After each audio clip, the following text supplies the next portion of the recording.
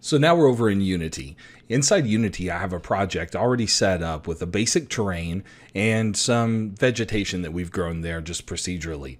So we have just a basic scene for us to run around and hopefully for my character to be a successful castaway. And so in this scene, you can see we have just really simple setup. I have one camera so far, the terrain itself, where we have the vegetation as well, and then a directional light is all we have in there. I've dragged and dropped my FBX file from 3D Exchange into Unity now, and so we have that here, which we can see. And whenever we have the character brought in to Unity, and this is good for any FBX file, you'll see that Unity will show you all the different components that make that up, and that also includes our motion, which is right here, which is that weak idle motion that we created inside iClone. So everything's packaged up tidy in there inside our one FBX file. So when we select the FBX file, you will see that the inspector over in the right-hand column, if you have the standard layout for Unity setup, is activated. And in this section, you'll see a preview of your model down below, and then you'll see some basic setup info for the model, the rig, and animations. And so what's important here, if we want to make this a character that's going to be used, say, in a third-party game, which is the premise I have here, is that we want to switch this from a generic type to a humanoid. And so that's really important. We can take this and we want to say we want the avatar definition to be actually from this model, so that's fine. And we can hit configure, and configure will actually show you all of the bone assignment or retargeting that took place inside Unity for Mecanim to be able to run the character. And so you can see the character dummy here. This is deep dive. It's really not necessary with character creator characters, and so I'm just going to go ahead and select done because I didn't need to do anything. All you need to do is select this humanoid. So we'll make sure that we turn on humanoid. That's the first step. Remember, you will select the FBX file after you've imported, and then select rig, turn that to humanoid.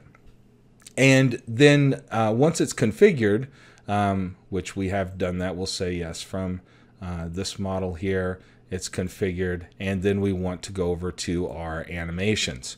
And inside the animations, we have all of those animations that we would have had in our performance track, which in this case, we just had the weak idle, and we can preview it down here.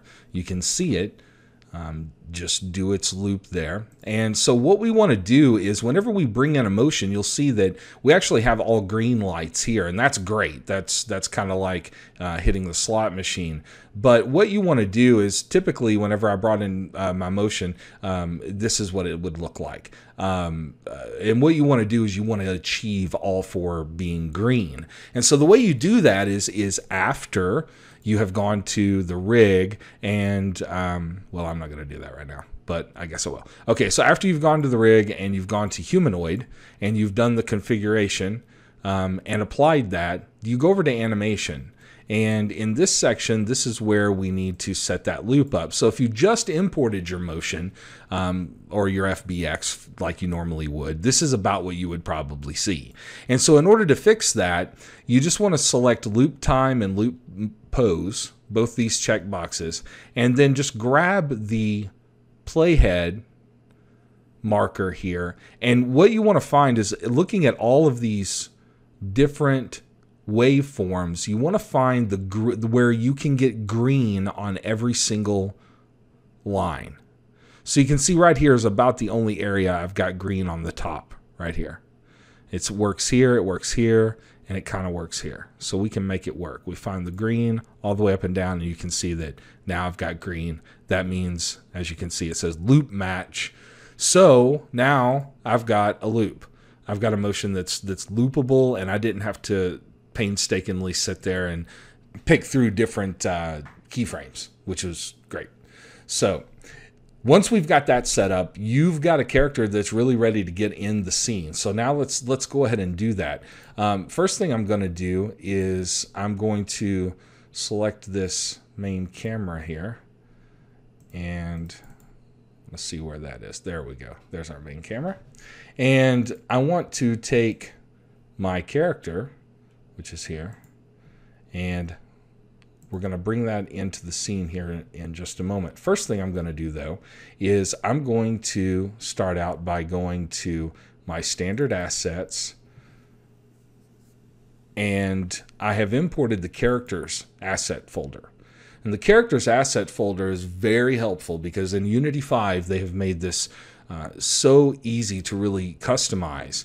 And I'm going into the third person character. You also have characters set up for first person and so on, which is really a big time saver.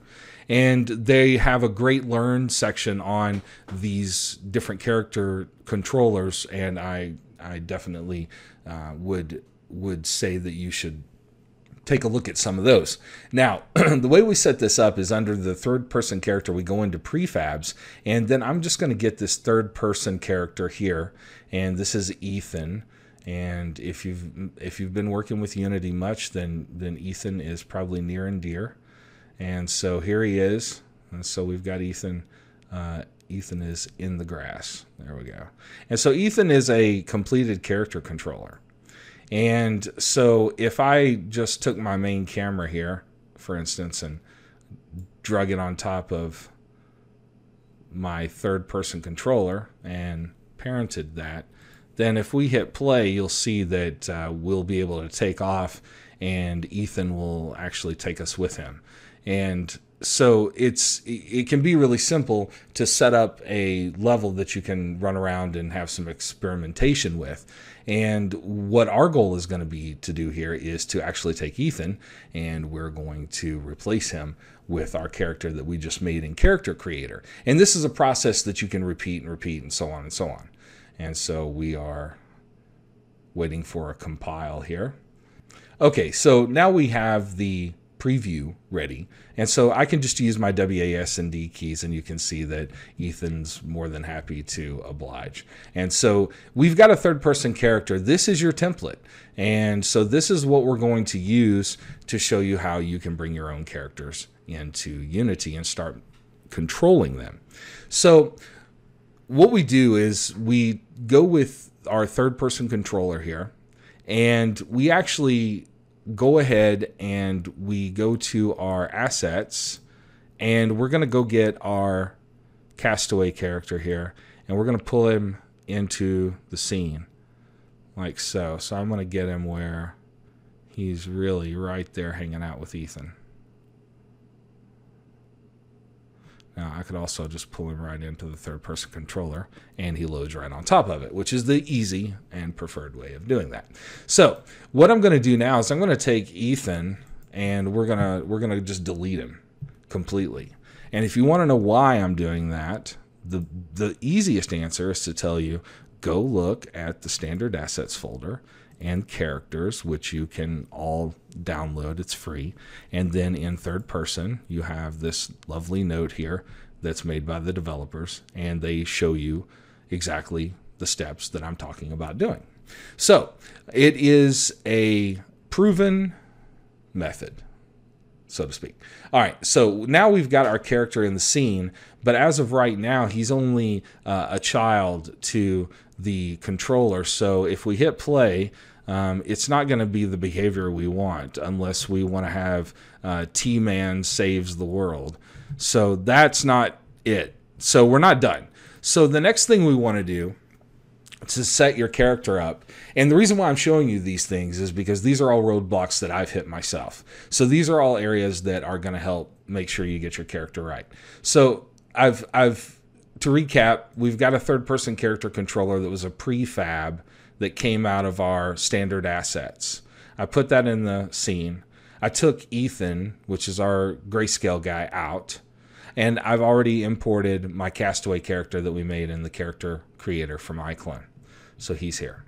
So now what I want to do is I want to actually activate that to use with Mecanim and become my third person character. So the way we do that is we go ahead and select our character again, and we can do that right here in the scene tree just like I did. Now the next thing we want to do is we want to go up to our third-person controller. And now you can see the third-person controller inspector shows that, in fact, the controller is the third-person animator controller. The avatar, however, though, is still Ethan. And so we need to select our icon here, and then instead of Ethan, I need my castaway. And so we're going to select him. The next thing that we're going to want to do is set up the animation controller to include the new motion that we made. So I'll go ahead and double click on the animation controller, and you'll see that we've got a blend tree here. In fact, I'll go back to our base layer so you can see how this works. This is the animation controller that comes standard with the assets from the character folder. And so if we go into the blend tree here, you can see all the different motions that make up what this character is able to do. And there's quite a few. All of these are replaceable and blendable with your own motions. And so all you need to do is take that motion that you have and click and drag it and put it right here. And so you can go to your project window and then back to assets. And then you can locate that motion just like we have here, the idle week. In fact, let me go right back to my blend tree here, project, and then we just click and drag that idle week directly into the blend tree. And then once it's in there, we can go ahead and select preview, and we can preview our gameplay. You can see the motions there now. Here's our exhausted kind of weak idle motion that we made inside iClone. And not only that, but we also have now paired up all of the necessary components to make our character compatible with Mecanim. So we can jump, we can run, we can also crouch if we want, and we can move around this way and move here. We can also walk. So you've inherited all of the capabilities of Mecanim instantly. And so just as fast as animation is capable for your game character in real time with iClone, you also have the real-time capability to control it just as fast inside Unity. And iClone Character Creator is the fastest way to develop your own characters and get them animated inside your games. So for more information about iClone and more information about Reallusion and how to make your own video game characters, take a look at reallusion.com